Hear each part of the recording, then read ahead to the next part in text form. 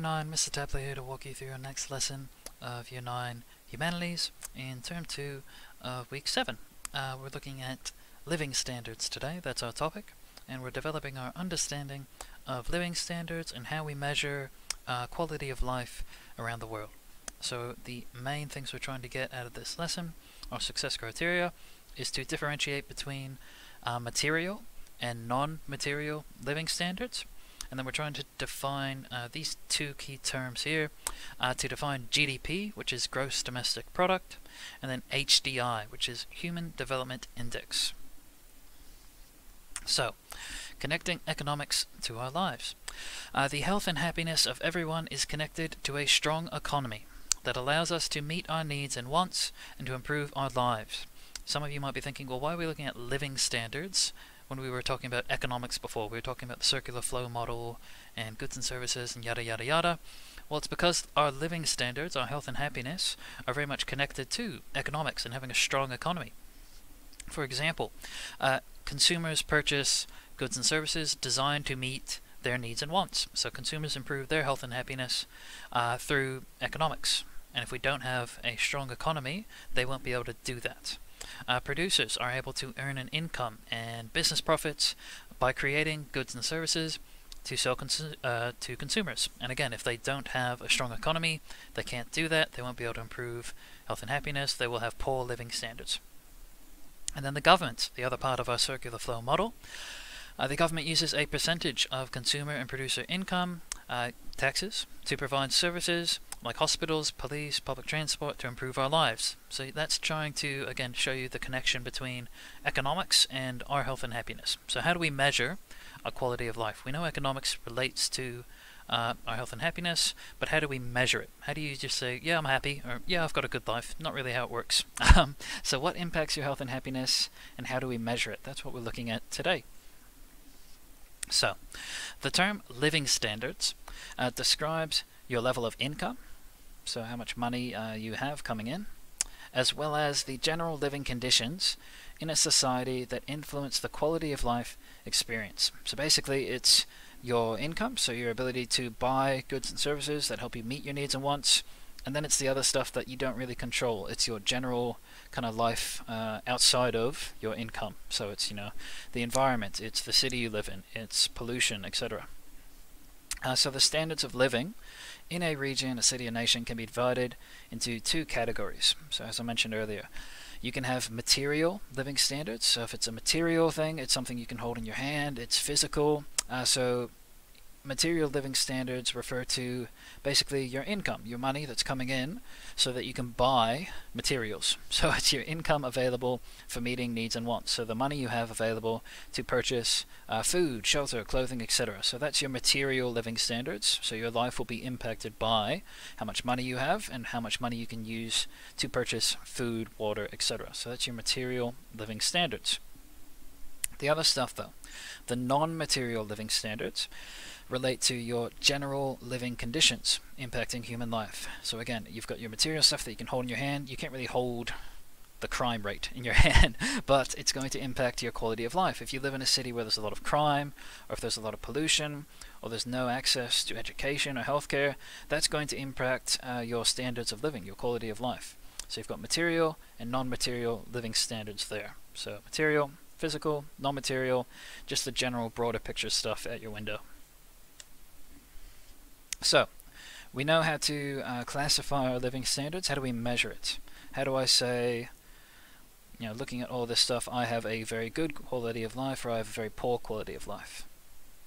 If we can measure our quality of life, we can improve it. That's the reason why we are trying to measure it. For example, if the government identifies that our state has low access to education, then they can use tax dollars to create new and improved schools. So that's why it's important to be able to measure our living standards, or measure our quality of life, because we can't fix a problem until we know that that problem exists. There are a number of tools and indicators that we can use to measure living standards. We'll be focusing on these three here. So GDP, which you might have heard before in economics last year, or maybe in small business if you're doing that elective. GDP is the gross domestic product, and that's the total value of goods and services produced in a national economy in 1 year. reflecting how the national economy is performing overall. So if you're thinking, what the hell does GDP mean? What did Mr. Tapley just say?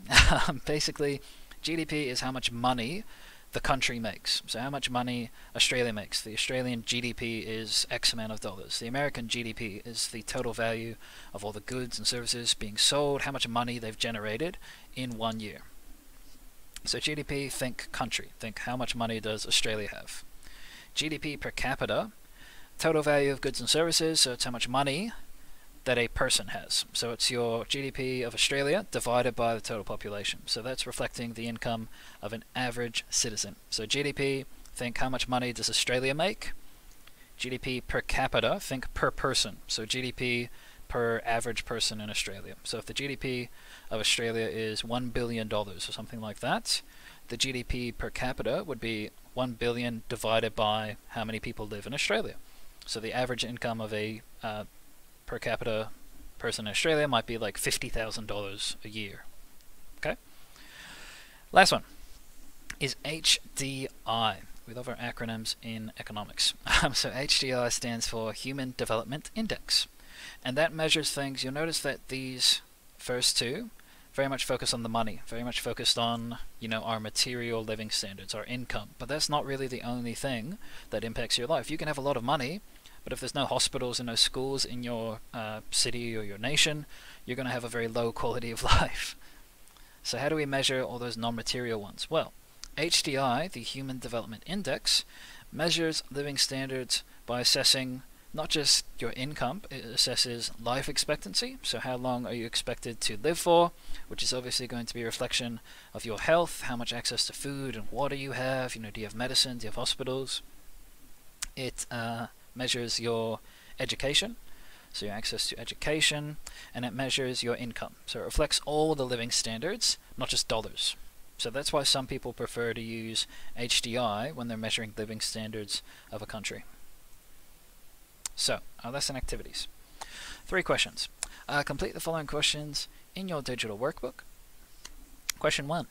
Identify the following as either material or non-material living standards. So you'll just be writing these 3 down, or typing these 3 down in your workbook. So average income, is that a material living standard? So remember our definition of material and non-material living standards over here.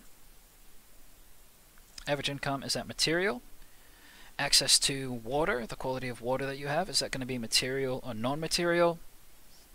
And then your literacy rate, so the amount of people in that city or country that can read and write, so the education they've received in the English language, so whatever language they're in. So material and non-material, you just have to tick the boxes for those 3 there. That's question 1. Question 2. Explain how the COVID-19, the coronavirus outbreak and restrictions could impact living standards in Australia. Again, no wrong answers there. There's probably a lot of right answers for this question.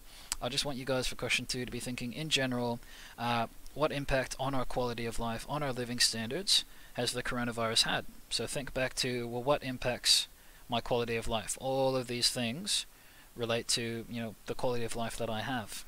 Has coronavirus impacted these things? Has coronavirus impacted the amount of money that some people have? People have been put out of jobs. Has coronavirus impacted the health of our city or country? Absolutely. So think of that. Think about those things. Question 3, final question. So another term that you guys should have seen in year 7 geography, not economics, but in economics, another term related to living standards is livability. Read this article to explain the factors and measurements used to define livability. So I've worded this one kind of poorly, but question 3, really what I'm after is the definition of the word livability and how we measure it. And if you click on this article here, which I should have open already, you don't actually have to read through the entire article, but it lists the top 10 most livable cities in the world for 2019. You can see Mrs. Tapley's, I've got an ad there, super. You can see Adelaide's in there, Denmark, Copenhagen, Tokyo. Anyway, but that's not what I'm after. You'll see that these cities are being ranked out of different categories, and those categories are what they use to measure livability in this survey, in this test, I suppose. So question 3 is asking, Oops, that's your 10. Sorry guys, spoilers. Question 3 is asking, how do we measure livability? How do we define livability? So 3 questions for this period here. You don't have to read the entire article again, you're just looking for those 4 or 5 key measurements that they use for livability. And if you have any questions about the slides, about the content, please let me know. Otherwise, best of luck guys, and cheers.